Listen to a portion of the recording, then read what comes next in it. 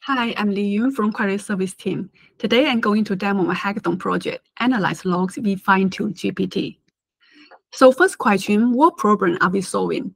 As we know, identifying performance bottlenecks or doing exception analysis from the logs are time-consuming work. Luckily, we can build a log analysis tool with fine-tuned GPT model to help with that.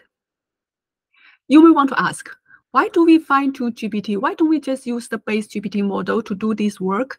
We have two reasons. First and most important, we want this model to be adapted to the performance analysis and exception analysis tasks. Secondly, we want this model to have knowledge about Tableau from the training set. So we have an example here. Then we are asking the same CPU analysis question on the same log file to both base GPT and the fine-tuned GPT. On the left side, you can see that the base GPT basically it gives me some information from the logs. However, on the right side, after GPT is fine-tuned, it can give me a well-organized report, and even better, it can give us some insights about the root cause analysis and recommendations as well. Then next question, how do we build this tool? So first, we need to clean up and sanitize the data. And after that, we will fine-tune the base GPT model with the sanitized training data. Then after the training is finished, we will get the fine-tuned GPT model. Then we can plug it in our system. Then user can start to ask questions or get a response from the fine-tuned GPT. Now let's take a look at the demo and see how it actually works. Let me show my remote desktop. Okay, now you can see that I have my server up running right now. So before we dive into the details, let's take a look at the logs we have right now.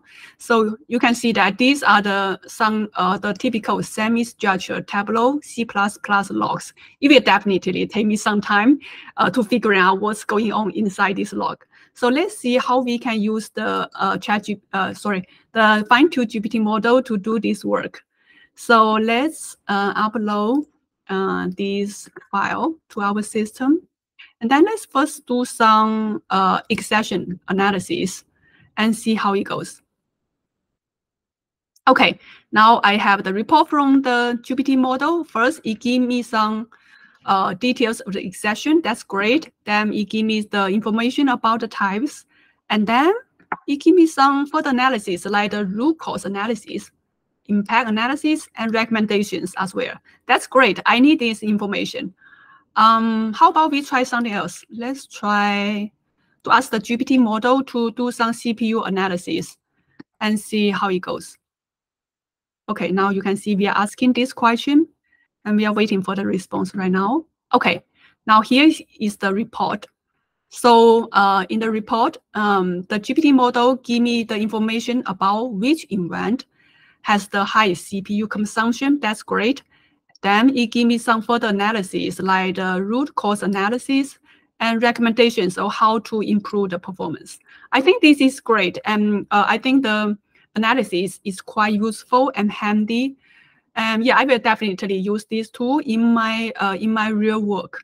Yeah, so this is basically the demo. I hope you can try it out on your side, and I hope you can enjoy this tool. If you have any question or feedback, please do let me know. Yeah, thank you for listening.